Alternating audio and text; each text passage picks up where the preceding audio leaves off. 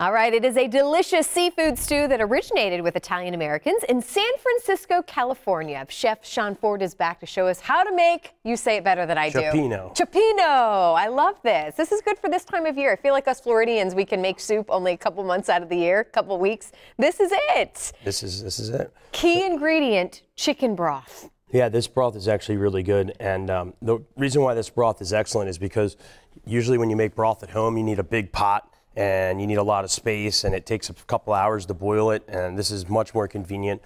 They make this with all natural chicken and simmer it with real vegetables that are farm grown, and it gives it a nice rich flavor.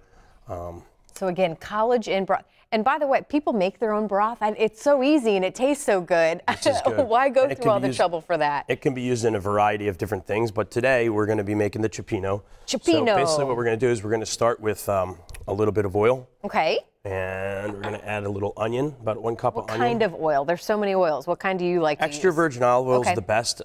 Cold pressed, it's going to get your best flavor. Okay. Then we're going to use a little bit of onion and garlic. Okay. In there. And you're going to sweat this just until it's soft. Okay, so you don't have to like fully saute it or anything. This is also a great broth because it has no preservatives in it. And it doesn't have an MSG flavoring, which a lot of products are going to, and this doesn't have that in there. So after we get our onion a little sauteed here, we're going to add some white wine. You can be liberal on the wine. Okay, we like that, Chef. Get that down a little bit. And we're going to take a little red pepper flake. You can use a little bit more if you like it a little spicier. I prefer it spicier, but you can, or you cannot use it at all. But a little bit, you probably won't taste it that much.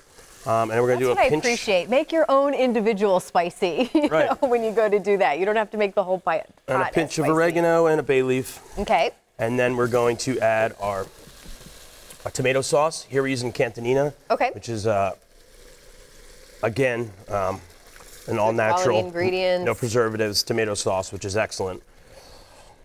This actually is going to make up a pretty good serving, too. Yeah, this will serve about 4 to 6 people. Okay. So then we're going to add the College Inn Broth. Pour that in the whole box? Well, this box is 4 cups that it comes in, and we are only going to use 2 cups for this recipe, so half a box. And then you want to add your clams. You're going to add your clams first because the clams are going to take about 10 minutes to open.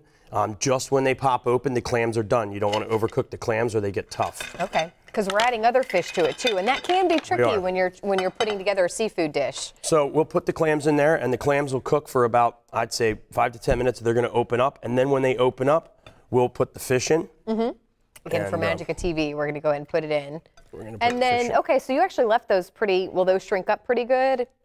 They stay pretty. You want to keep them pretty good chunk. Okay. And then we're going to add fresh parsley, add a little bit of lemon juice.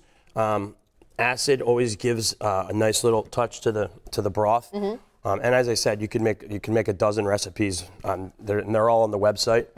But this is the one that we're doing today. And so let it cook. You can cover it for about 10 minutes. Pull it up. Just make sure that the clams are popped open. Okay. And the dish is finished. I'm going to show you This is something I could definitely do. Yeah. Plate that baby up. And then again, even on the bottom of the box right here, they have this one-pan cheddar mac. Who knew that you could even use chicken broth in like a mac and cheese? But there are a ton of recipes. And they're all quick and easy. Yes. So as you can see, we got the fish in there. You can use any fish you want too. I picked cod and tilapia for this recipe, but you can use any kind of white fish as long as it's white, so it doesn't have too many oils and flavors.